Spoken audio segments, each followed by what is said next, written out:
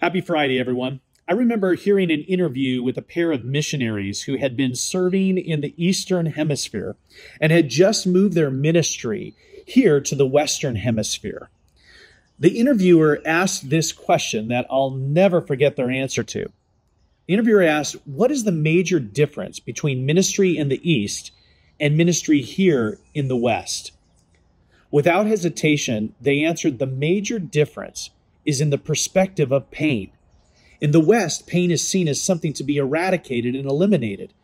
And there's something seriously wrong if that doesn't happen. And there's someone to blame if that doesn't happen. But in the East, pain is seen as something that is to be endured.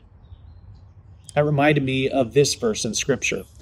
The Word of God cannot be chained, so I am willing to endure anything if it will bring salvation and eternal glory in Christ Jesus to those God has chosen. You know, perhaps we as Western Christians could learn from this and maybe perhaps gain a little bit of perspective from our brothers and sisters in the East. That we might see faith as something that helps us to endure and trust God even through painful times. Let's pray.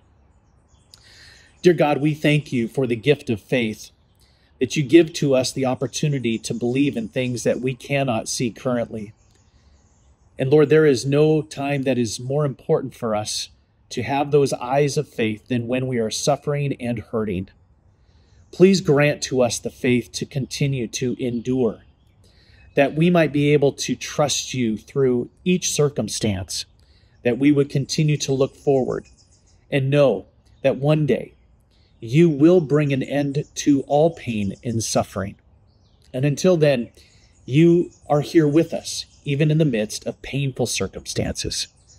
Lift our spirits and grant us a strong faith. In Jesus' name we pray. Amen.